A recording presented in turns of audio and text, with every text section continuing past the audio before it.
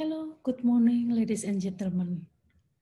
Every economist who have to face the poverty problem try hardly to alleviate the poverty and so the poverty and how the government to handle that always be intriguing topic to be discussed. I am Angelina Rahutami from Soegijapranata Catholic University, Indonesia, from Faculty of Economic and Business. Want to share you about my study, the study entitled The Impact of Economic Openness and Growth on Poverty Alleviation in Indonesia. Okay. As we know, the poverty is a big problem for developing countries. Apart from the various poverty reduction strategies commonly used, one interesting approach to poverty reduction is economic openness.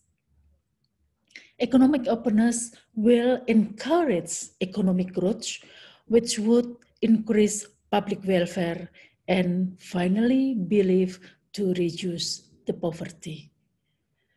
Theoretically, the openness can reduce poverty, although empirically the results are ambiguous.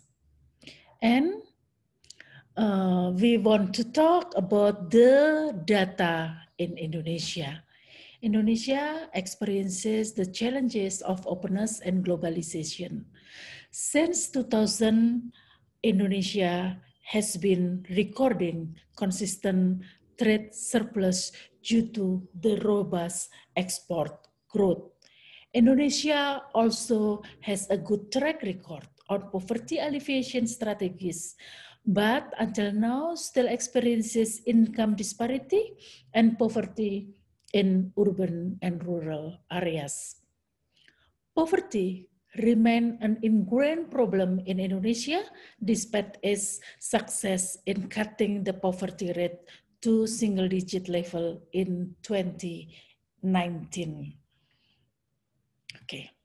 So based on this phenomena, based on this fact in Indonesia, the study objectives are describing the condition of poverty and economic openness in Indonesia. And then I want to analyze how economic openness and growth in Indonesia have contributed to its poverty reduction. So now we want to jump to the literature review. Some literature reviews show about the definition of poverty and the correlation between poverty reduction and economic openness. There are various definitions of poverty, from the simple indicators to more complex and comprehensive indicator. You can see the World Bank, AMES, UNDP, and Bappenas. In general, people are categorized as poor if and only if they do not have sufficient income to meet a certain welfare level. And how about the argument about the correlation between economic growth and poverty? There are two arguments. First, economic growth is significant. So only the targeted policies to increase growth can reduce the poverty. And second, only policies that succeed in reducing poverty can produce higher aggregate growth. And how about the correlation between trade and poverty reduction? Theoretically, trade can influence poverty reduction through two paths, macroeconomics and microeconomics. In macroeconomics, trade affects economic growth and will be beneficial to the poor. While in microeconomic, trade affects poverty through the impact on household behavior. The study used the secondary data from 2000 to 2018. And I use the variable are poverty headcount index, gross domestic product, trade openness. This trade openness is measured by net export divided by GDP, export divided by GDP, and import divided by GDP, foreign direct investment, government expenditure, and Gini coefficient. The model is estimated by error correction model and developed from Tsai and Huang papers and post-fact paper. So you can see the poverty is a function of GDP, export to GDP, import to GDP, FDI to GDP, government expenditure, and Gini coefficient. If we use the error correction model, so we need to test first about DF and ADF. So we can choose, we can decide it, we can use the error correction model or not. And what about the hypothesis? The hypothesis is the export, FDI, and economic growth is generally conducive to poverty reduction in short and long run. Because we use the error correction model, so we can get the indicators of long and short run condition. Import has a negative impact on poverty in the long run.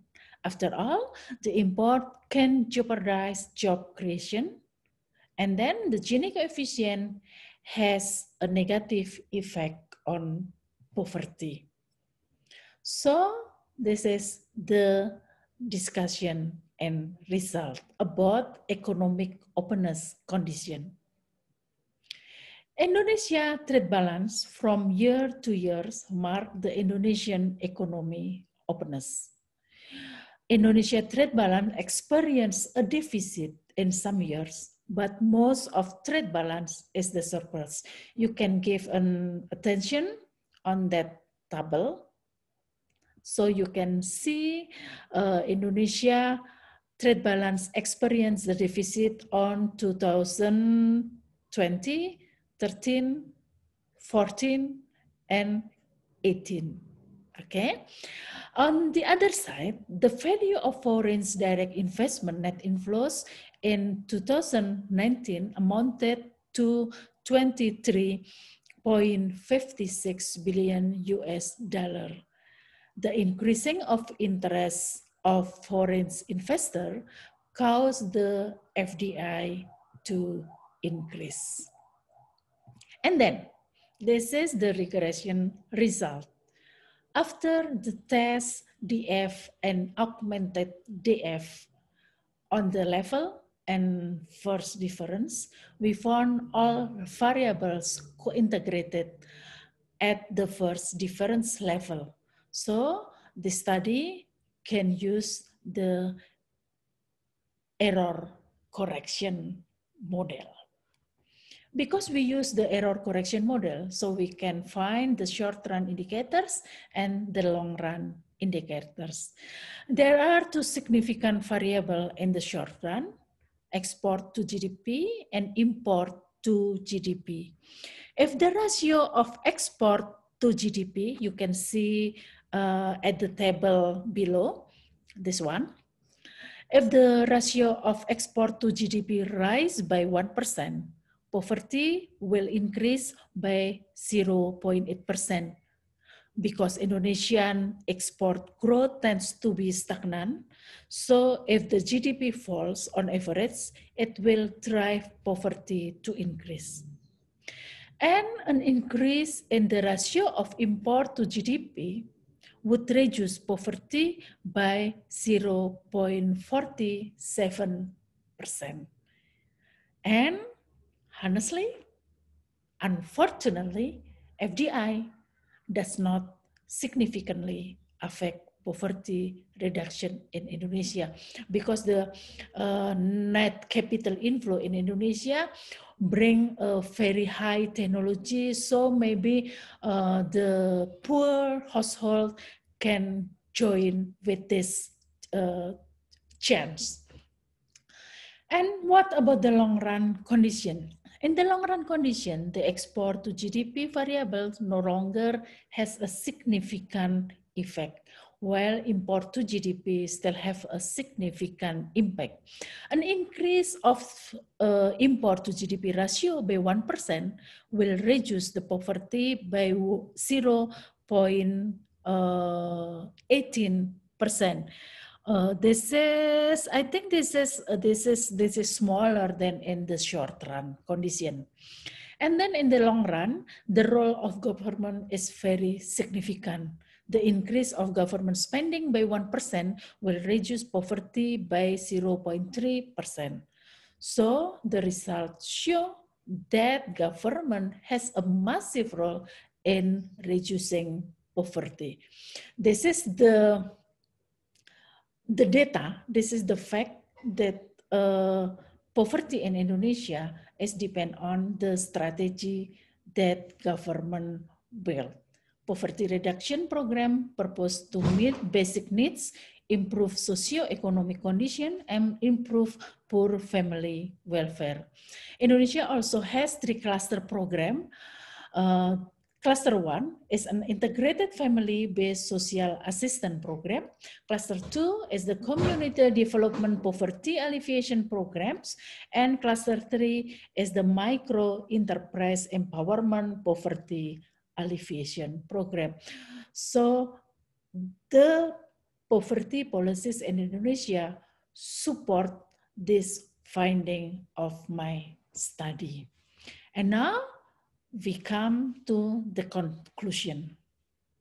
The first conclusion is a significant result in this study is that FDI, both in short and long term, is not a factor that reduces poverty.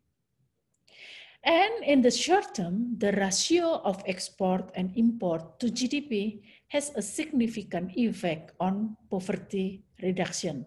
So I think the government, the Indonesian government, need to give more attention about trade balance, because trade balance in Indonesia in the short run can support the poverty reduction strategies. And the last one, in the long run, this is the very important thing, the government spending has a significant impact. So government role until now still to be the primary strategies to alleviate poverty in Indonesia. That's all of my study. Thank you very much for your attention. I hope this simple study can give you more comprehensive view about the poverty alleviation in Indonesia. Don't be hesitant if you want to discuss or asking something about this study. Thank you very much, and see you on the next presentation. Bye-bye.